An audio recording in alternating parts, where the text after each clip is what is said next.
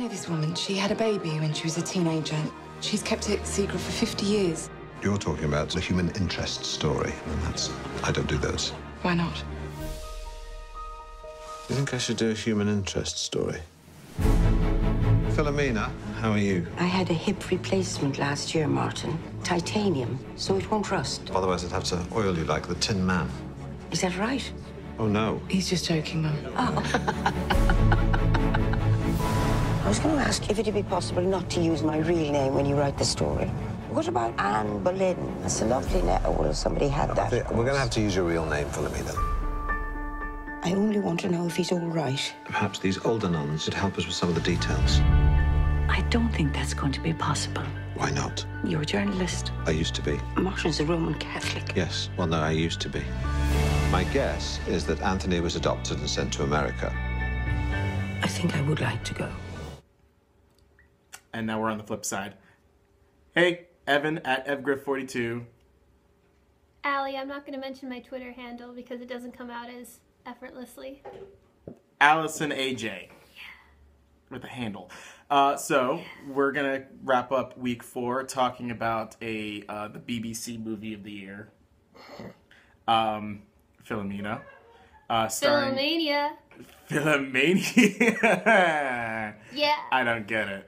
It was sweet. It was a nice movie. It's starring Judi Dench and Steve Coogan and is based on a true story about...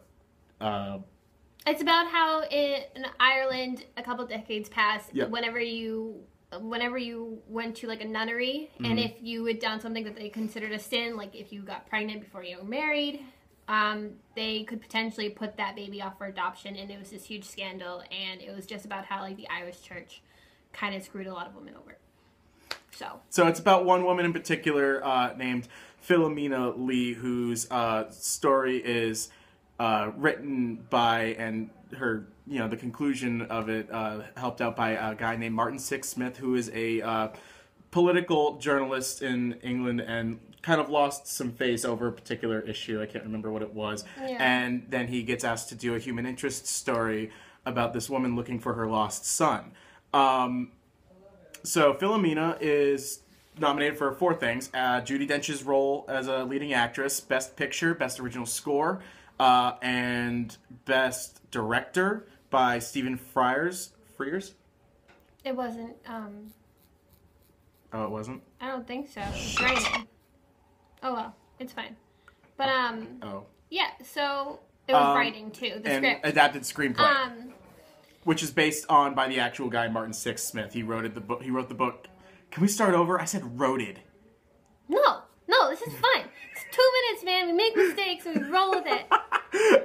Let's jump with it. Okay. The book is The Lost Child of Philomena Lee, and it's written by the actual journalist that Steve Coogan plays. While we're like in the writing area, that's my favorite part of the movie.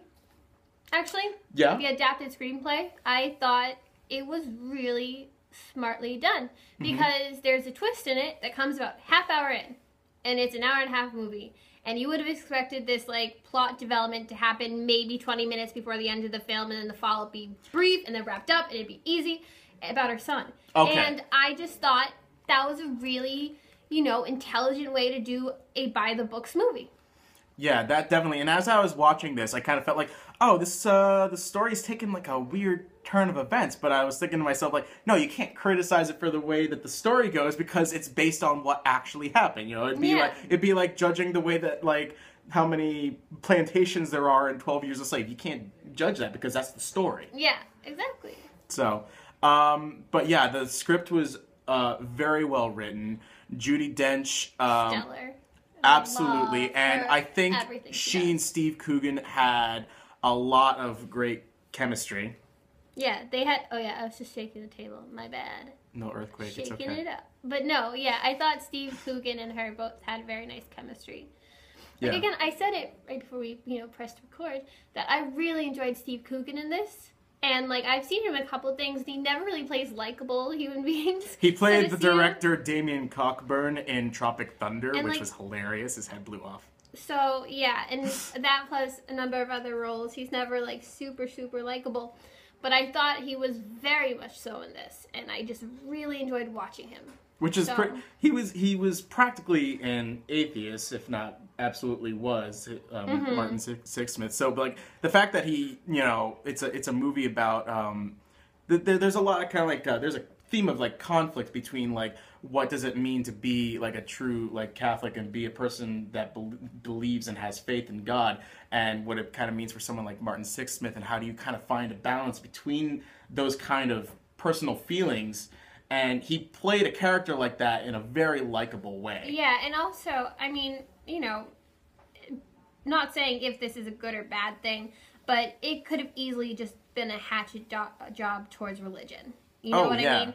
And they really straddled the line between being respectful and being a little judgmental. Because that's the thing. In a very easy manner. Yeah, because what they could have painted either side as being completely evil, and what they did was they did focus it on the nunnery that did Philomena the wrong, which just kind of makes it much more tangible in a way of like what happened. Yeah. So I mean, like it's not a movie to write home about. It's nothing. Again, I mean, I'll recommend it to a few people in my life, like some older relatives maybe, but I don't. My grandmother, her name is Nina, so she saw this movie. Namesake alone. Yeah, she was very excited that there's a movie with her name in it, and but she really enjoyed it, and I know that she's very Catholic, so. So yeah, I mean, it just depends on who you are, what kind of mood of a movie you're in. It's nothing bad, maybe not deserving of a Best Pick nominee, but otherwise. You don't think that Judi Dench would kind of is.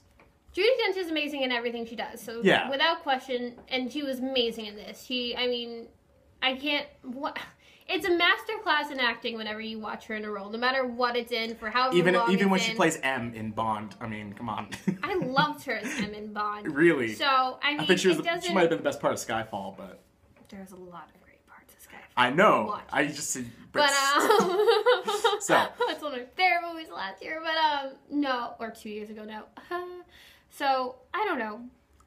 See it at your own digression. It's up to... It's not anything to really get enthusiastic about, but it's nothing depressing. To complain about. It's a depressing movie. Viewer discretion is advised. Yay. So, we're gonna come back... next week. Next week. We might be talking about Hayao Miyazaki's last movie, The Wind Rises, because that has its American release next Friday, February 21st. We might talk about that. We might talk about some other animated movies, depending on what we plan on doing. But the Oscars are coming up soon. So, what do you guys think you really want? Have we talked about all of them? No, we have one left. Oh. But next week, that comes out. Never mind. We still got Captain Phillips left. But we still got to talk about that. I need to watch it. I'll watch it this weekend. But if you guys have like any idea of like what you really are gunning for, like what's your underdog like in terms of like the Best Picture nominations or any of the nominations at all. It could be costume and designing. Mom, I really know you loved The Great Gatsby. I think it was nominated for that. So if you guys can tweet at us, either of us, or at the young folks at TYF Official. And the week before the Oscars, we'll probably do a video where we read off some tweets. So yeah. If there are any, but if there are any, I'll make some up.